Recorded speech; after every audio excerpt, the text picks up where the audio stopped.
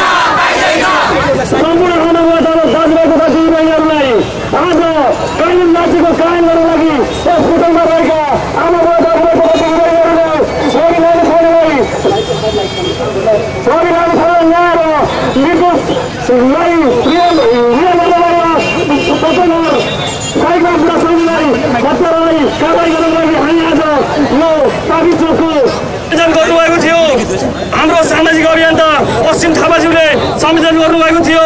उहाँलाई म अगाडि आएर परिचित भइदिनुको लागि आरती गर्न चाहन्छु। हामीसँग धेरै वक्ताहरू छैनन्। हामीले यो भाषण गर्ने कार्यक्रम नभई न्यायका लागि कार्यक्रम गरिएको हुँदा आफ्नो न्यायिक तर्क दिनुको लागि म सामाजिक व्यक्तित्व युवा नेता हाम्रो तिलक थापालाई अनुरोध गर्दै साइडमा रहेका बाइकहरूलाई कृपया यो भिडको मध्यनजर गरी साइड लगाइदिनु म आरती गर्न चाहन्छु। धन्यवाद कार्यक्रम सञ्चालक दीपक घिमिरेज्यू, आदरणीय यस कार्यक्रमका सभापतिज्यू लगायत उपस्थित हुनुभएका यस आवाजको दायराले समेटेका सबै बुवामा दाजुभाइ तथा दिदीबहिनी लगायत उपस्थित हुनुभएका सबै न्याय प्रेमी विद्यार्थी साथीहरू, सचेत नागरिक युवा साथीहरूमा म मेरो व्यक्तिगत तर्फदेखि र यो सिङ्गो आन्दोलनको तर्फदेखि हार्दिक स्वागत गर्न चाहन्छु। नमस्कार। सम्पूर्ण उपस्थित साथीहरू, घाम चर्किरहेको छ, मन निसासिरहेको छ बाहिरबाट हेर्दै गर्दा, तर मनभित्र मन निसासिरहेको छ। आन्दोलनको भिड, आन्दोलनको माहौल अझै आन्दोलन बनिरहेको छ। हामीलाई पढाइयो, हामीलाई सिकाइयो, हुँदैन बिहानी मिरमिरेमा तारा झरेर नगयो, मुलुक 2-4 सपुत मरेर नगयो। हामीलाई यही सिकाइयो, त्यसैले देश बनाउने सपुतहरूलाई मार्दै गइयो। आज कवि विश्लेषण भएको भए पनि आफ्नो कवितालाई संशोधन गरेर यो सपुतलाई मार्ने होइन, मिरमिरेमा तारा झरेर नगए, बन्दैन मुलुक 2-4 सपुतलाई बचाउन नसके। आज यो देश बनाउन खोजिरहेको एउटा सपुत रवि लामिछानेलाई मार्न खोजिँदैछ। उहाँहरूलाई बचाउनको लागि यो आन्दोलनले अझै आवाज भर्न गइरहेको छ भन्ने मैले विश्वास गर्न चाहन्छु। आन्दोलनमा उपस्थित सबै महानुभावहरू, रवि लामिछाने एउटा देशको सीमा मिचिन लाग्दै गर्दा हाम्रो नेपाली मातुको आवाज बोल्ने एउटा जुझारु पत्रकार मात्र नभएर उनी सच्चा नेपाली पनि हुन्। रवि लामिछाने केवल एउटा व्यक्ति मात्र नभएर उनी एउटा बलात्कारपछि हत्या भएका कैयौं हाम्रा चेलीबेटीहरूको पीडा सुन्ने र पीडालाई आवाज मार्फत आवाज बुलन्द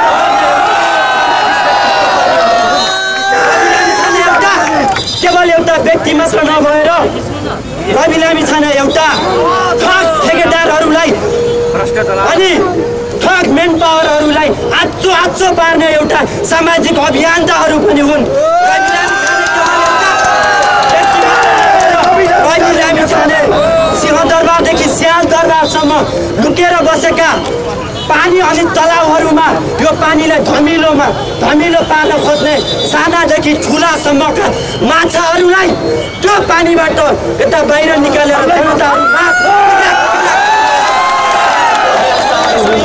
हामीलाई विश्वास छ रवि लामिछाने पक्कै पनि निर्दोष साबित भएर हामीहरूको माझ फेरि यो भन्दा ठुलो अझै आम सभाले उनलाई जय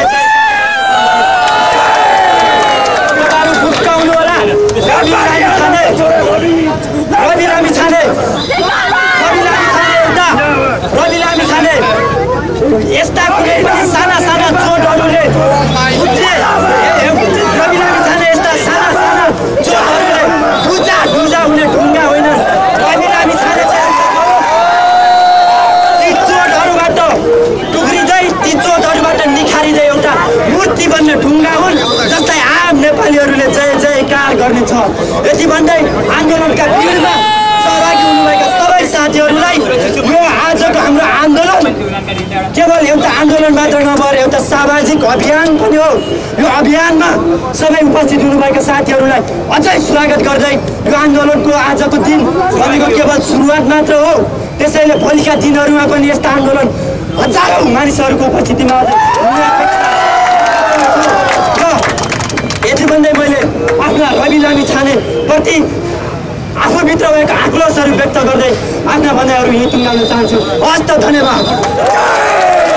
धन्यवाद सामाजिक व्यक्तित्व तिलकराज्यू। आज हामी सुनिरहेका छौँ सिंहदरबारभित्रबाट केही दलालहरूले डलरले गर्दा आन्दोलनमा आएका आन्दोलनकारीहरूलाई डलर खाएर आएका भइरहेका छन्। होसियार होसियार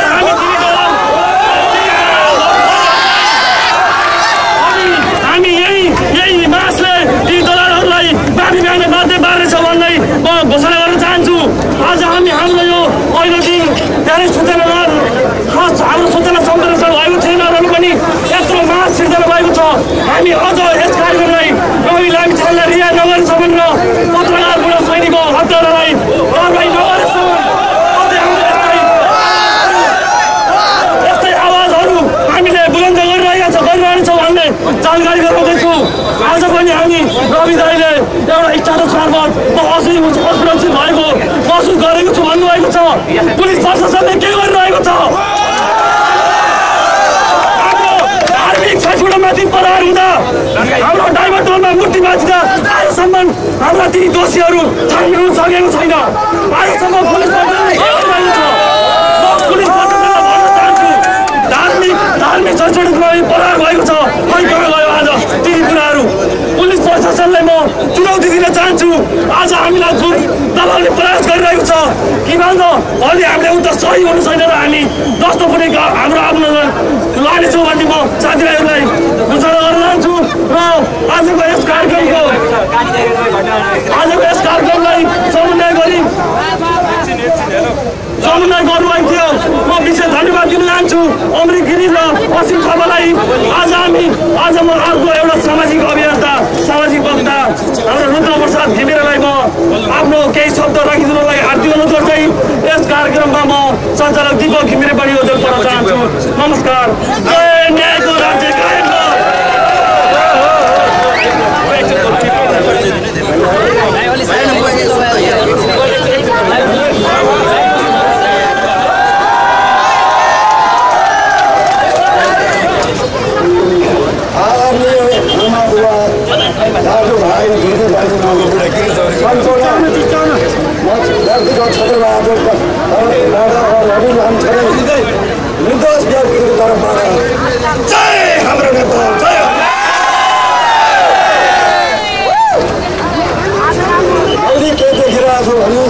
रहोस्। जति पनि क्रियाकलाप भइरहेछ यो एकदमै घिनलाग्दो क्रियाकलाप यो सरकारले गरेको छ। सत्यता व्यक्तिलाई जहिले पनि गएर भिडबाट गुन्डाउने काम गर्छ। यो एकदम नलायकी हो। म के भन्न चाहन्छु भने कोही नेपाली नडराउनुहोस्। सत्यको जित हुन्छ। आजको भोलि आज जति पनि यिनीहरूले कुकर्म गरे भोलि देख्न पाइन्छ। जय हनुमान। एकछिन अन्तिम हो।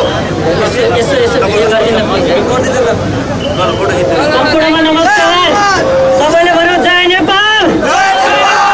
सम्पूर्ण आदरणीय उपस्थित महानुभावहरूमा मेरो परिचय दिन चाहन्छु। गत वैशाख 7 गते जितगढी किल्लामा प्रधानमन्त्री मुख्यमन्त्री र यहाँको बुटवल नगरपालिकाको मेयरलाई कालो झण्डा देखाउने रुद्रप्रसाद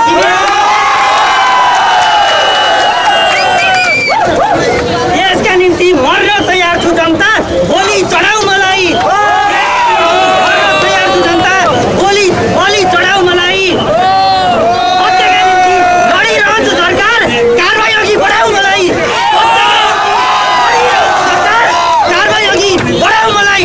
सम्पूर्ण आदरणीय बुवा आमा दाजुभाइ दिदीबहिनीहरू हाम्रो ढुकढुकी र हिजो हामीले चिनेका थियौँ त? चिनेका थिएनौँ। आज जसरी हाम्रो आवाज बनेर आयो रवि लामिछाने, त्यसपछि हाम्रो ढुकढुकी बनेको छ। यदि हामी यति कुरा मानुस डलर खाएर आएका भनिएको छ, हामी कुनै भाडाका टट्टु होइनौँ। केपी ओली जस्तो नरेन्द्र मोदीका टट्टु होइनौँ। सर्वहाराका निम्ति लडेको भन्दै 17,000 मारेर मोज मस्ती गर्ने प्रचण्ड जस्तो छट्टु होइन।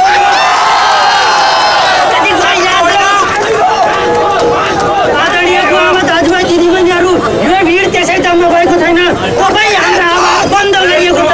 हाम्रो आवाज न्युज 24बाट सधैँ आउँथ्यो, यो आवाज बुझ्यौँ। हाम्रो आवाज त्यहाँ बन्द गरिएको छ, त्यसैले हामी यो सडकमा आउन बाध्य भएका हौँ।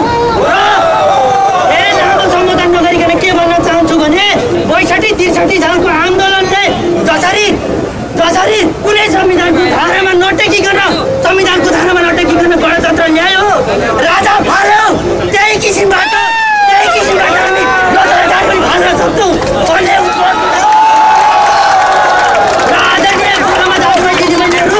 प्रधानमन्त्री केपी ओली भोलि सिङ्गापुर जाँदैछन्। आज गइसके। उनको उपचारको लागि हाम्रो तर्फबाट 25 व्यक्ति 7 रुपियाँ खर्च भएको छ। यो कुरा याद गर्नुहोस्। तर तपाईँ हाम्रो उपचारका निम्ति 21 करोड खर्च भएको छ उनको भने, तपाईँ हाम्रो निम्ति 10 रुपियाँको सिटामोल र 10 रुपियाँको जीवनजल निःशुल्क पाइँदैन किन? के का निम्ति हो यो? हामी सत्तामा ल्याएको यही गर्नको निम्ति हो। तिमी आऊ त्यहीका निम्ति गर। त्यहाँ बहुमत शक्ति सरकार हो, होइन भने राजीनामा देऊ। हामीले रवि लामिछानेलाई जेलबाट निकालेर प्रधानमन्त्री बनाउँछौँ। अब रवि प्रधानमन्त्री बन्छ, यो देशको रवि सुशासन कायम हुन्छ, भ्रष्टाचार अन्त्य हुन्छ। किनभने हामीलाई विश्वास छ। विश्वास नभएको भए हामी यसरी आउने थिएनौँ। धेरै कुरा भन्न चाहन्न। आदरणीय सम्पूर्ण